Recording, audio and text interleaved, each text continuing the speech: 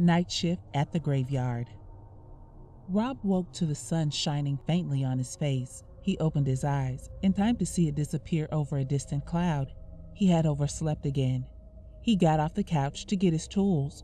During the day, he was a truck driver for a local lumbering company, but the pay wasn't very good. He recently got a job clearing out the weeds at a local graveyard site. This was his first day working there, and he wanted to start early so he can clear out as much as possible before having to leave. Guess I won't make a good impression anymore, he thought to himself as he packed up his weeding tools and got into his pickup truck. He has had Beatrice, weird name for a pickup, right? For almost 7 years now. He made sure to service her regularly, and she served him well all these years.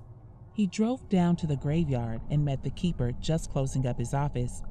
Don't stay over too long, especially today. I don't know how much weird stuff usually happens at later hours like this, so be careful. You should have come earlier as agreed, the gravekeeper told him. Yeah, sorry I'm late. I won't stay over too long, Rob replied. Rob took the keeper's advice as a joke. He thought he was just trying to scare him, so he didn't think too much about it. All right then, see ya, the keeper replied as he walked off with a little limp. Rob picked up his tools and went through the rusted gate into the graveyard. He started spraying herbicide into the patches of weeds growing around the gravestones. He had to use a torch because everywhere was pitch black now. After about 30 minutes of spraying herbicides around, Rob started pulling the weeds out and gathering them in a sack. He came across a grave that looked to have some triangular sign with an eye at the center of the triangle and some words scrabbled at the top of the sign in a red letter that read, "Would you like to join me?" He leaned in to have a closer look and noticed the letters were scribbled in blood. He backed up a little, his heart beating a little fast now. He looked around, noticing that the graveyard was now covered in a thick fog. He looked over the gravestone again, but he couldn't see the sign or the letter anymore. He didn't notice a hole open up just to the side of the gravestone.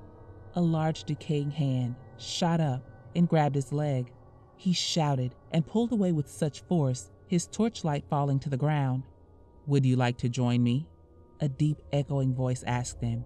He picked up his torch, but the light started flickering and turned off. He wanted to run off to his truck, but he didn't make a mental note of its direction. He didn't care and just decided to run away from the graveyard as fast as he could while there was still a little visibility. He picked a direction and sprinted at full speed. After about 2 minutes of running at full speed, he collided with a tree trunk. He realized he had run into the woods on the far side of the graveyard. "You can't run, Rob.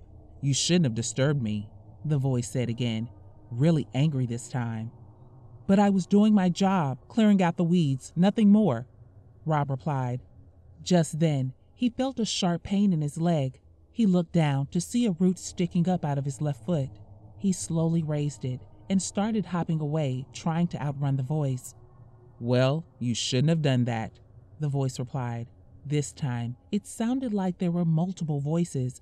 As Rob kept hopping through the woods, he put his hand on a huge tree trunk, and a metal gravestone sign, shaped in a cross with pointed edges, flew up out of nowhere and impaled his hand, pinning it firmly against the tree. He screamed with pain this time. The sign was so big that it almost cut his hand in half. Please, I'm sorry," Rob said in pain. "Don't bother apologizing." This time, it felt like the trees had voices and the whole forest was talking at once. Just then, 6 decaying arms shot up just below Rob and started pulling him down. He held on to the tree and tried to kick the hands away, but they seemed to be made of metal. The arms overwhelmed him and pulled him down. Rob screamed. For the final time, half of his hand still pinned to the tree trunk, dripping with fresh blood.